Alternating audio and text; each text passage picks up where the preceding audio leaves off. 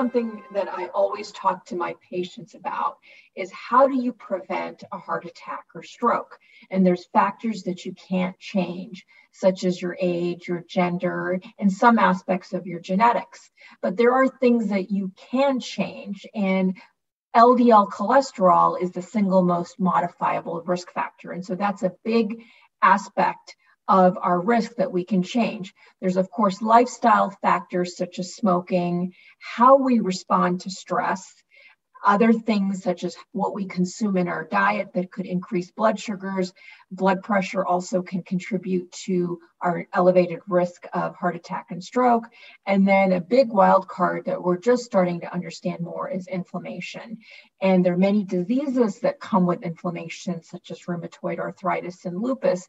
But inflammation can also occur in response to bad foods, such as processed foods and red meats. And so we need to be thinking about inflammation, as there's so much data emerging that if we decrease inflammation, we decrease heart attack and stroke, but also a lot of other diseases, such as cancer. One of the gold standard biomarkers that we use to assess cardiovascular risk is LDL cholesterol.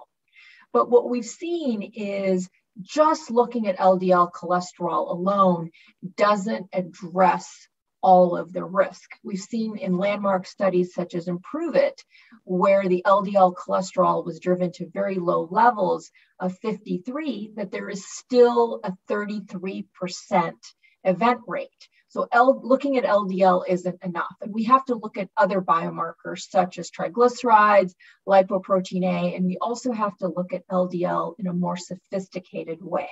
I'm going to delve into that briefly.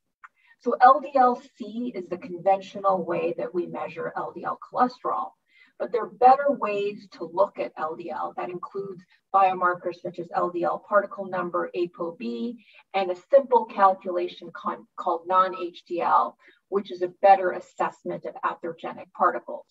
And so when we're looking at increasing lifespan and longevity, we really need to be looking at LDL in the correct way. In patients who have diabetes and metabolic syndrome, they have high triglycerides and sometimes have a falsely low LDL. So we can underestimate risk in these patients and not treat them appropriately. Here's a nice, simple way of capturing what I just said, which is that you can have two patients that have the same LDL cholesterol numbers, but they can have drastically different LDL particle numbers. And so this is a better way of looking at their atherosclerotic burden. And you see that one of the patients has an LDL particle number of 1806, while the other has a particle number of 923. And in these two patients, the conventional measurement, LDL cholesterol, is really underestimating risk in one of the patients. The other biomarker that we really need to be thinking about is lipoprotein A. And the way I think about lipoprotein A is very much like LDL cholesterol. And it's very atherogenic, but it's a more diabolical version of LDL cholesterol, as it's more thrombotic and atherogenic. And lipoprotein A is more common than you think.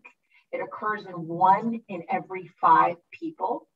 And people who have an elevated lipoprotein A are at higher risk of cardiovascular events. So this is the biomarker that I check at least once in everyone. And as I said earlier, it's more diabolical than LDL, and it's because it is more pro-atherogenic and pro-thrombotic.